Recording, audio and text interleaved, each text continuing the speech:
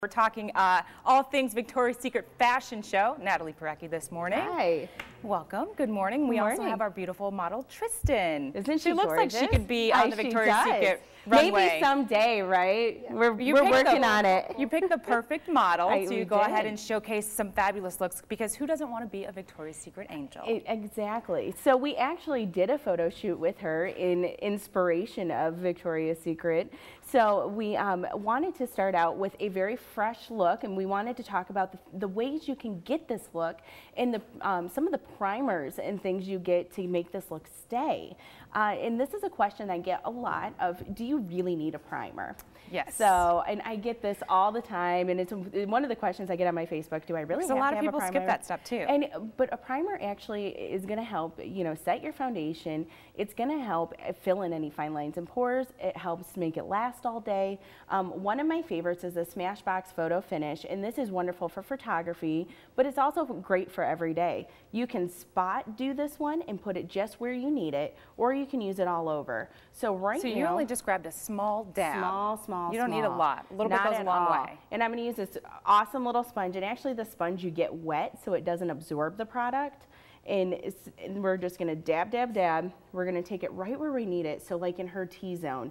So that way, when we are taking her wonderful photos, or for every day, we're just going to put it right here in the middle, and dab it down the middle, right on her nose, down on her chin, and down on her cheeks here. So should you always use an applicator when applying primer, or can you just go ahead and use it with your hands? There's some of the primers that are going to be okay to use your fingers. Everything always goes on better when you're going to use a sponge like this that doesn't absorb the product, or when you're going to use any of the brushes.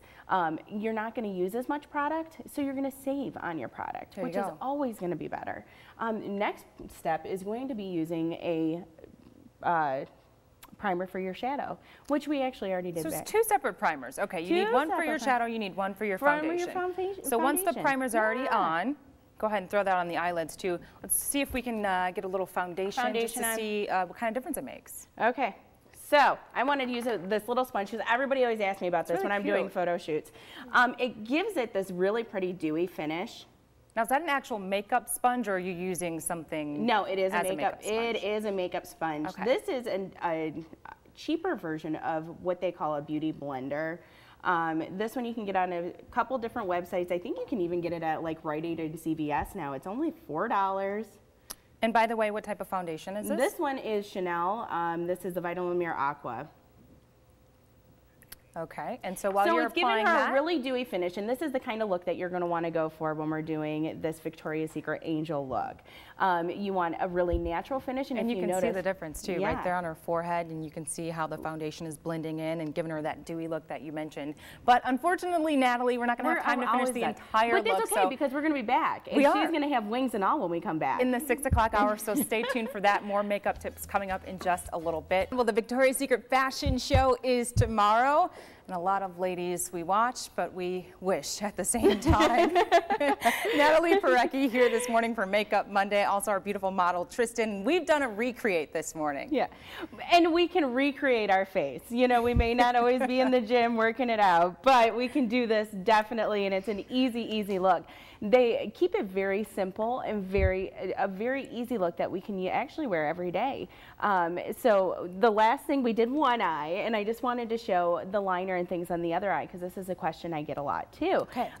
So I just wanted to show how we do this. Close for me, Tristan. And by the way, there's already a primer on the eyelids, which is important to keep the eyeshadow looking fresh and to keep it lasting all day. There is, and then we are going to use a really dark black liner. You could use a little bit lighter black, or a dark brown or gray.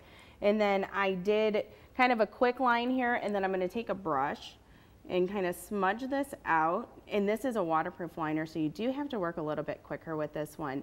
This one is by Urban Decay.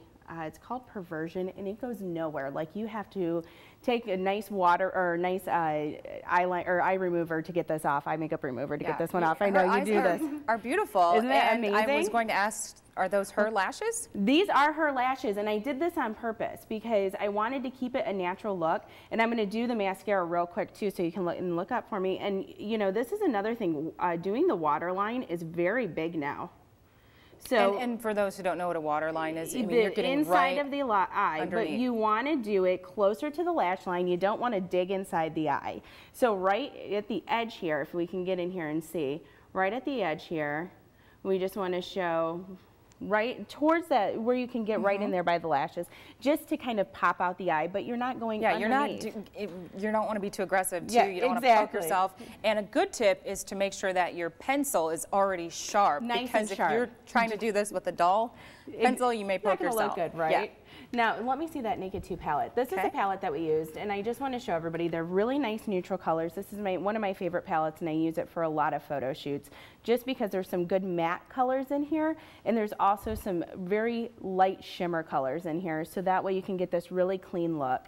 Really quickly, want to do her lashes so we can see this great look. Come together? Come together. Oh, maybe not. Oh, she has it for me. There we See, go. I was like, uh-oh, did I forget my mascara? Yeah. So have one eye with mascara. Yeah, I wish we had the picture. I thought we sent it, but I don't know if we did. The picture that we did with her was amazing. I will make sure it gets up on my Facebook page. What's the tip for mascara, not making it clumpy?